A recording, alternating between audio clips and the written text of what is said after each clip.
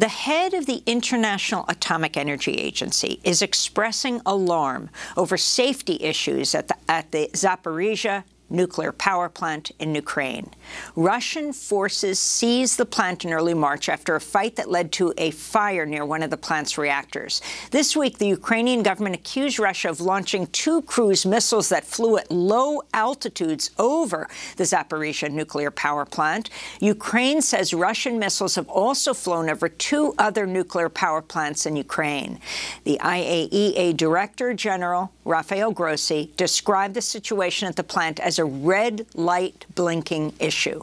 Zaporizhzhia is the largest nuclear power plant in Europe, and it's located in the largest city in southeastern Ukraine, still under Ukrainian control. During a news briefing Thursday in Vienna, Grossi addressed the reports of Russian missiles flying over nuclear power plants.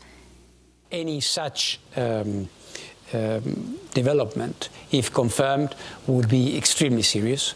I have been saying from the first day of this crisis that the physical integrity of nuclear facilities is an absolute must.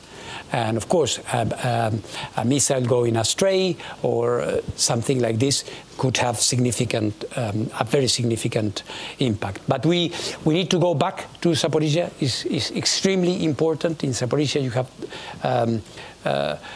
tens of thousands of nuclear material, plutonium, enriched uranium, and we have to be verifying that.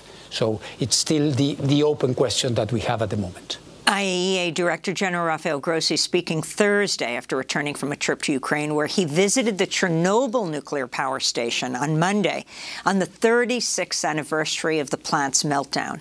Russia seized Chernobyl in late February and occupied the highly contaminated area until late March. Grossi vowed to help Ukraine repair damage caused during Russia's occupation. He praised workers at the plant for helping to prevent what could have been another nuclear disaster. In this case, what we had was a nuclear safety situation that was not normal, that could have developed into an accident. I think the first credit must go to the operators, to these people here, because they carried on their work in spite of all the difficulties, in spite of the stress, in spite of the fact that they could not be working normally. They continued working as if nothing had happened, so they kept the situation stable, so to speak. The 1986 Chernobyl nuclear disaster was the worst nuclear meltdown in world history. We're joined now by Olexi Pasyuk. He is Deputy Director of the Ukrainian NGO Ecoaction, where his focus is on energy and nuclear energy. Joining us from Ukraine. Olexi, thanks for being with us once again. Can you talk about this week? I mean, the significance of the 36th anniversary of Chernobyl, with the IAEA director coming to mark that. And at the same time, a few days later, these reports that Russian missiles flew very low down over the largest nuclear power complex in Europe at Zaporizhzhia. Indeed, I mean, Chernobyl is exactly a place which demonstrates what the nuclear industry accident could be, right? It's a huge areas of land which continue to be polluted with radioactive materials. Back in '86, it was a huge impact for people who lived there. You had hundreds of thousands who had to flee. And it was an amazing cost because basically it's still Soviet Union which started to deal with the accident. It's only recently we finally got safe containment of a destroyed reactor, which international community paid over $2 billion. So yes, and of course this is particularly kind of a great demonstration that the risk when Russians are coming, Russian army came and occupied Chernobyl power plant. I mean, that's the site where we don't have operating nuclear reactors, so it's less of the risk of the accident of that scale, but we have a spent nuclear fuel there, which could also be destroyed and have a release of radioactive materials in the air. But of course, Zaporizhzhia, where you have reactors in operation and they continue to work now, is far more dangerous situation also because it was directly attacked. You know, I have to remind that this concern was in place back from 2014 when the war started in Ukraine and eastern Ukraine, and it was just a couple of 100 kilometers away. And there was already then a discussion, what if missile basically goes the wrong way and attack reactors themselves or the nuclear spent storage facility, and we will have a release. What happened is that actually we just had an attack when the site was shelled by Russian tanks, and it was a very serious accident.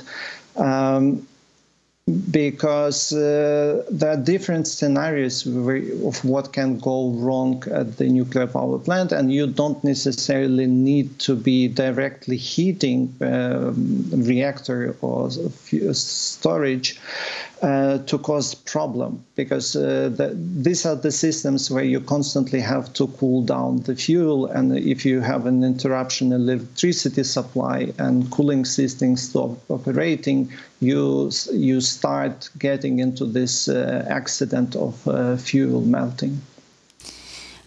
Can you comment on, despite the fact of the risks, there are reports that European nations are embracing the possibility, investing in more nuclear energy to be less reliant on gas and oil.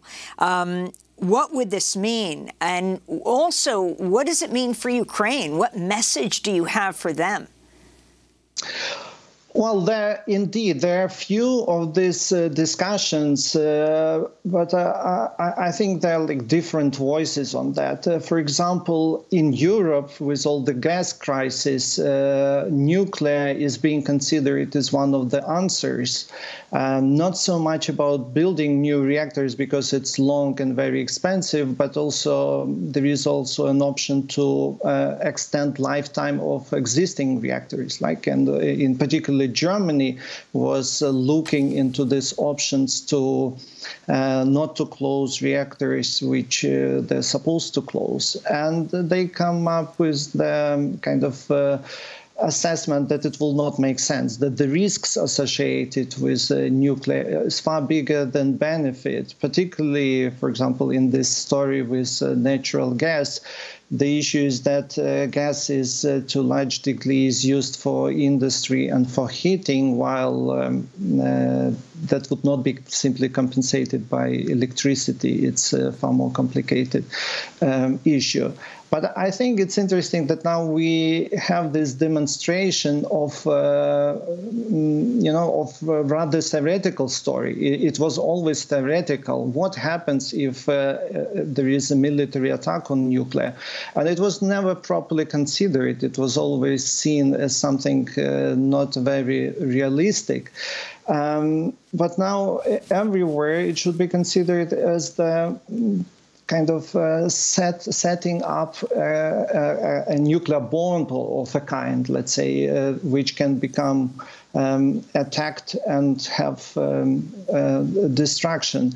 It brings me back to my school time when we have the big independence movement in late 80s in Ukraine, still as a part of Soviet Union. And I was handled, these leaflets on streets of Kiev where there were a map of Ukraine with the reactors being shown, and the article basically was saying, look, Soviet Union, Russia have planted these nuclear bombs on our territory. And of course, it was this post-Chernobyl moment where the whole anti-nuclear movement was very much connected to independence. But now we're basically getting the proofs that it's very real, it's very practical, and that nuclear brings so many security issues that, that it doesn't force it. I also would point out on the political leverage that Russia is getting with nuclear technology.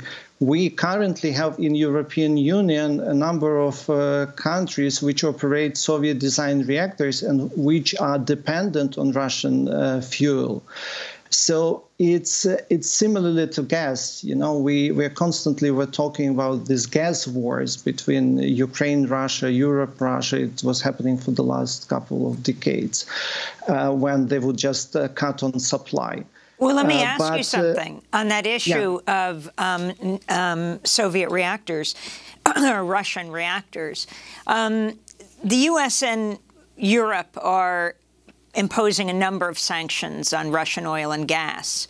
Interestingly, the U.S. is not imposing sanctions on Russian uranium, which it imports. Can you comment on this? Do you think it should be included in the sanctions list? Yes, it certainly should be. I think it's, you know, this war is very important. As West don't want to directly intervene military, it should use these economic tools. And Rosatom, this nuclear Russian company, this is exactly one of the tools which, as I just was saying, Russia is using as political tool internationally. And it should be basically under sanctions as well. There are some of the steps which are happening, for example, in Germany, there are some common joint companies which are reviewing the agreement with Russia, but most of the companies don't.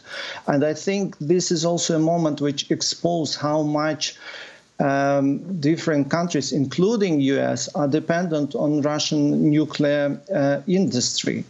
So, yes, I definitely would say that all kind of sanctions on Russian energy supply and nuclear in particular should be implemented.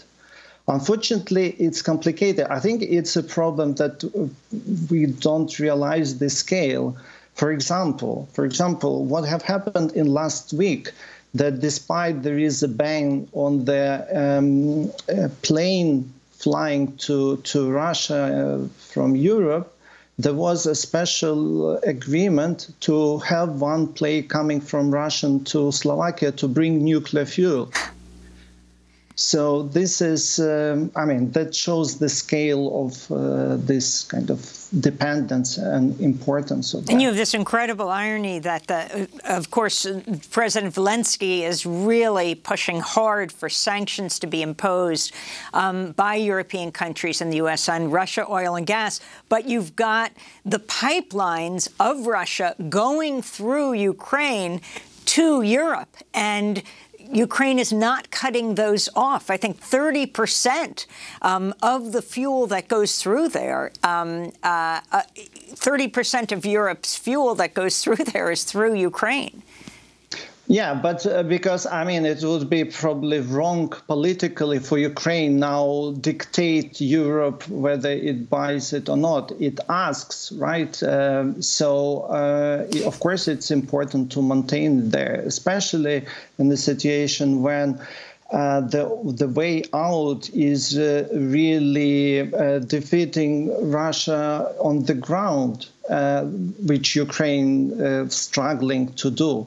And it brings us back to the situation in Zaporizhzhia. You know, the reality is that we cannot guarantee nuclear safety in Ukraine unless the war is over. And we have to remember that Russian army is still staying at Zaporizhzhia power plant, which is still operating.